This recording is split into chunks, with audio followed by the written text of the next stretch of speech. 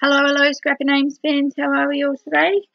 I have a new Project Life spread to share with you. This is for the D-lish June challenge, which was a Indigo Glitz, I think it was called. So it was a variety of different colours mood board that we used, or I was using. This is, as I said, a Project Life spread. This is for my stepdaughter's birthday, so for her album from last year. So I just made it work, particularly with the blues that are in this photo, because that's part of the blue and the pink. I think were a big part of the inspiration board that I'm using for this.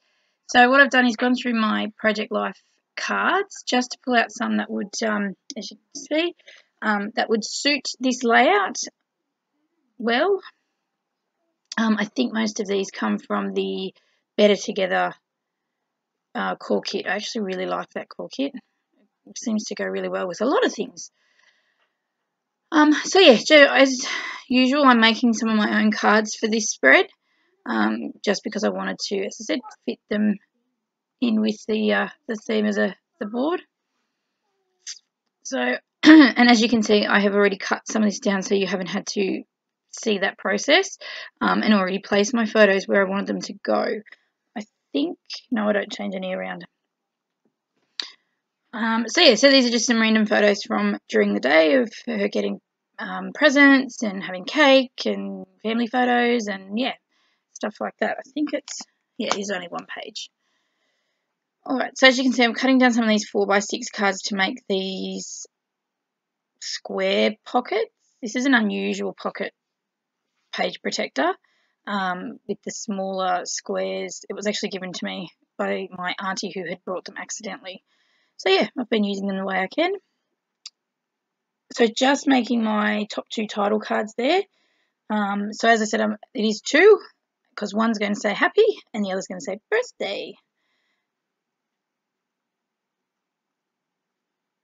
Now this is just is it 6x6? I can't remember. The Kaiser Craft Wildflower Collection. I discovered it actually has very themed towards birthdays, but in the end I actually don't use anything from it. So it wasn't very helpful at all. Now from memory, the colours were the blue, pink, there was like a silver glittery colour,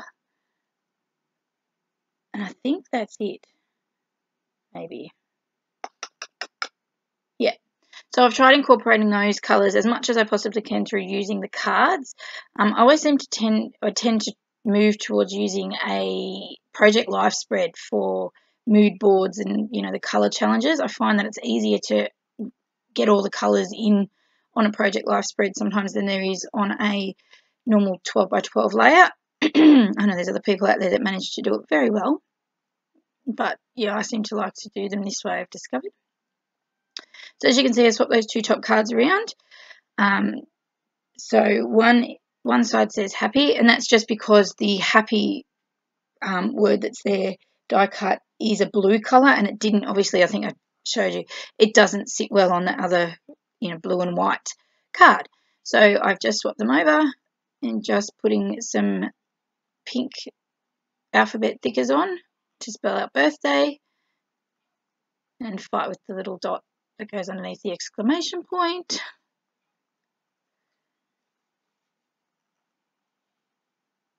Lots of editing because there was lots of fussing around, making sure that it looked all right and all flowed well.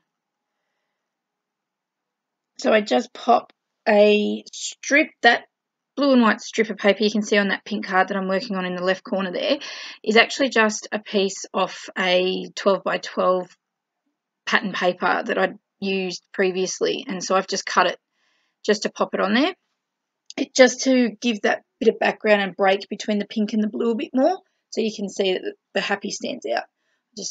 Just randomly thought I'd add it just for something to do.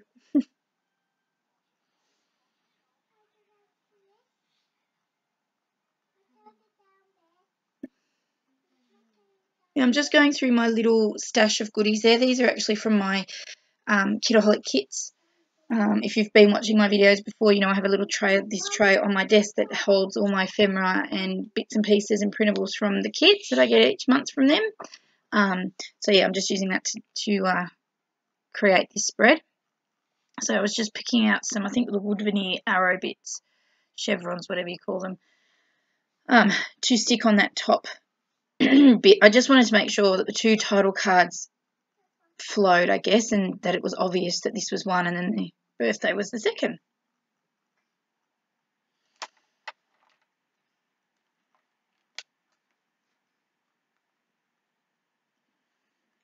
All right. So just popping some sequins on. This was how I brought in the silver bits as part of that Indigo Glitz, was by adding sequins in particular. I also use a flare badge that's a bit of a grey colour, you'll see later on as well. But yeah, this was how I made sure it sort of had that glitz look, by adding some bling to it, sequins and things like that.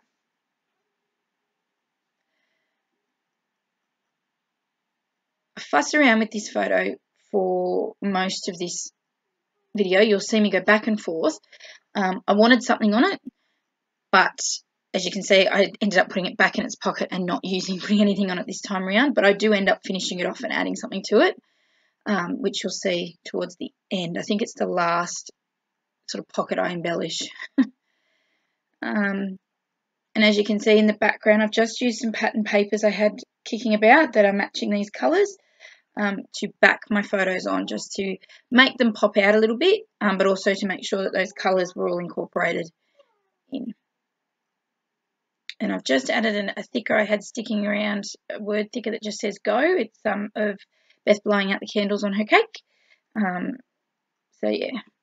Now, in saying that, it's actually this spread, or this event, was hers and my son's birthday, because they're born a year and a day apart. So yeah, as you can see, I journaled on that card. The card says, "How sweet is this?" And then I just journal, "A big family birthday party for you and Hunter. You are 11 and Hunter is 10. And then I add a little, you can see here I'm cutting out a little tag piece that just says, "Always lovely." I do cut it down to make it fit on the card, as you'll see. Oh, I think I fussed between that card that says "Believe in Magic" and this as to which little ephemera piece was going on.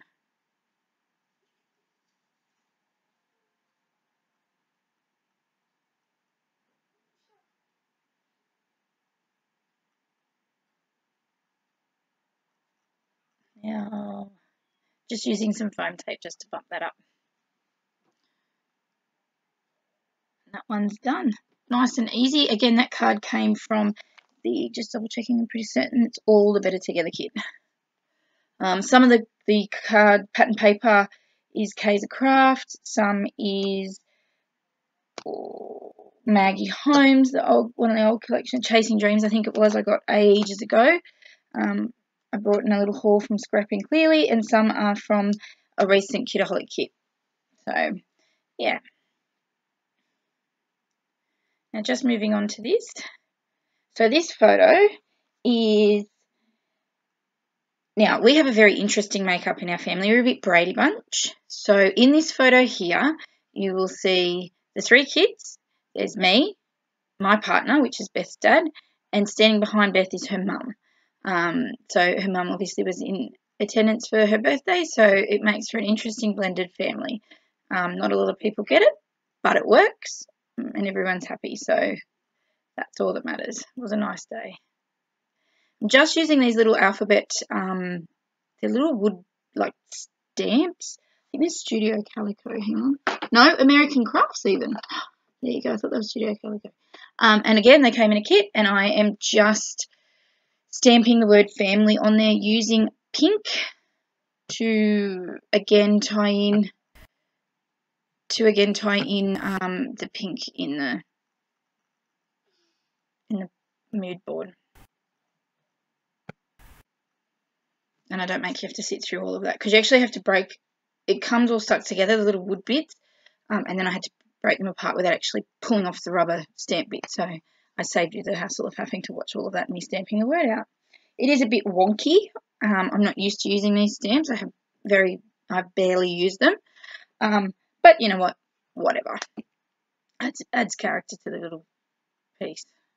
And I'm just adding some little wood veneer pieces, and then I add some little silver sequins, again, just to add that, incorporate that silver grey colour that is part of the D-lish mood board for this month.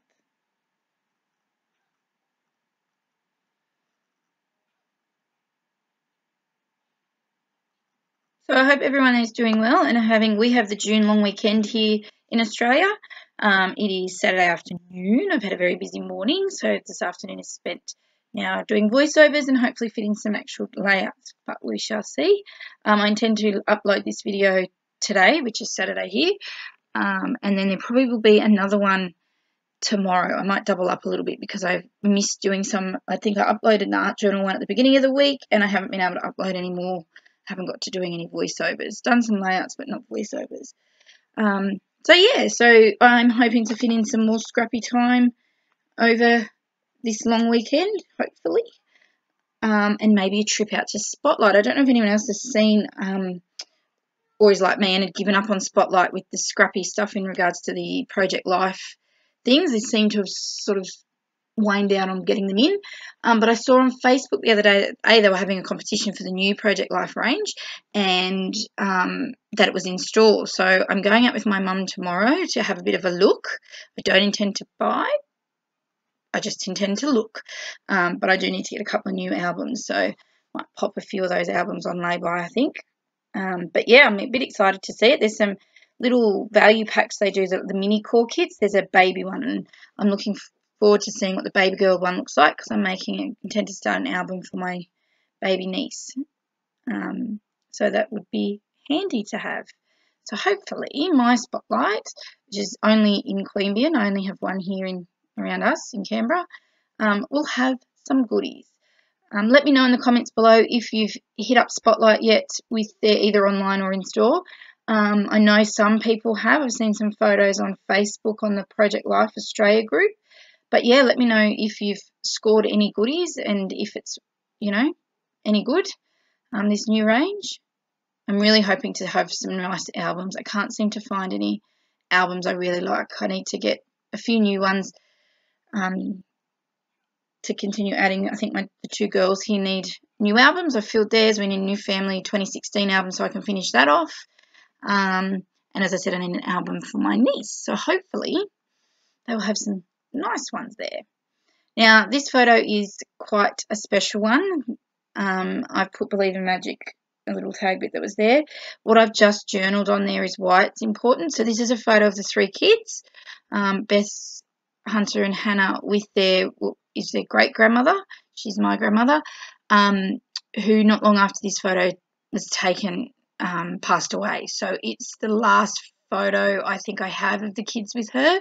So it makes it pretty darn special. The kids were really close to my grandmother, and I was extremely close to her. So yeah, this is one that definitely had to make the cut for the spread. So yeah, and as I said, that's all I've journaled on that little dot bit at the bottom was just your last photo with grandma.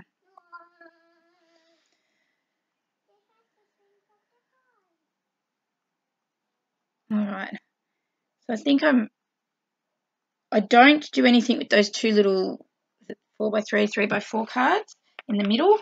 So these last two photos I'm going to play with, and you'll see me fuss around. This photo, I didn't like where that thicker went. I just thought it blocked the faces too much, but I wanted to use it, so I moved it around, as you can see. And here's the little flare badge I got. Actually, I think when I won last month's D-lish scrap challenge, I got sent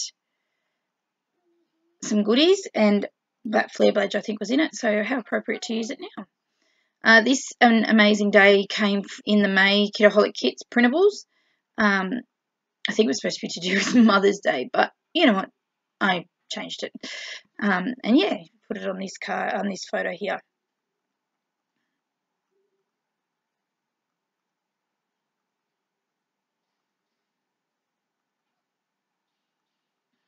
So yeah, nothing too much to explain there really. It's Just making sure that flare badge sticks. And again, it's that grey colour, grey, silver, whatever you want to call it. So that just incorporated that a little bit more. That was, a bit more obvious than just the sequins.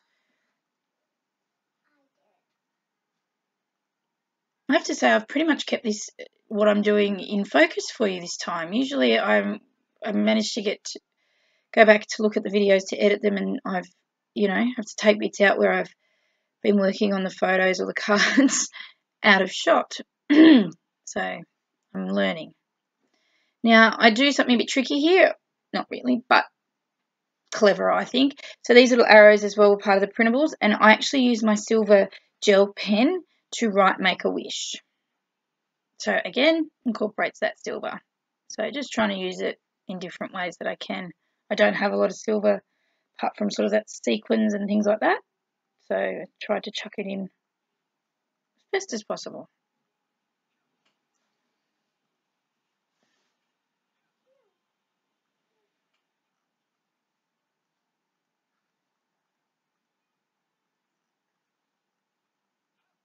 I'm just trimming it down so it fits. Oh no, trimming the foam tape, I think. No, yeah, so it didn't overhang too much. And just popping a blue and a silver sequin on, and then that little photo bit card is done.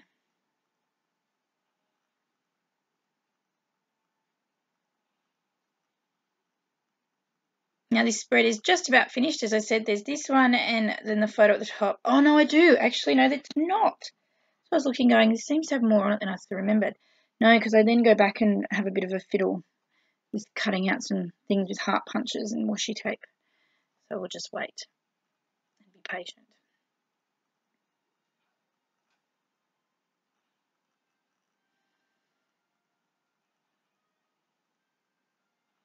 So that little card in the middle that says Sweet Life, I think that's what I work on next.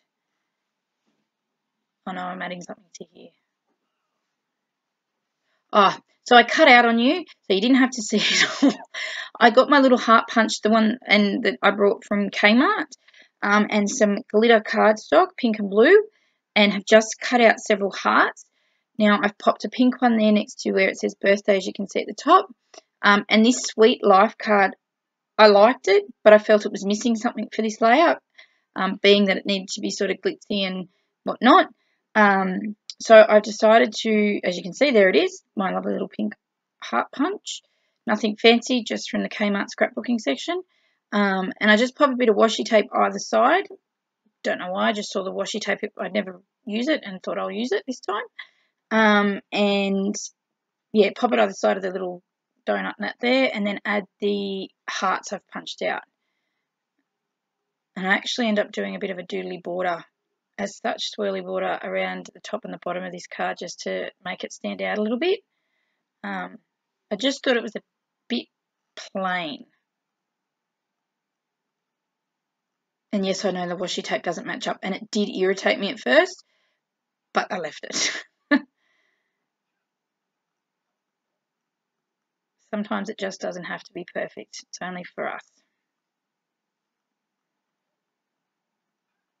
Yeah, see, something, I don't know what it was, but for some reason I thought the card wasn't finished.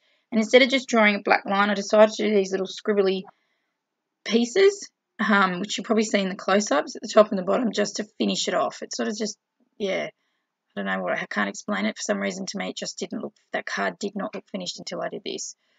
So in a minute, you're going to see, or in a second, you'll see the close-ups for this. So I do hope you like this Project Life spread. Give me a thumbs up. As I said, leave me a comment about any recent spotty hauls of the new Spotlight range, that a Project Life range that's hit the stores. Be curious to see what people have got and I think worth it. And I will be back very soon. I have another 12 by 12, I think, is my next video to voiceover. So I will upload this one today and we'll try and do the next one probably tomorrow.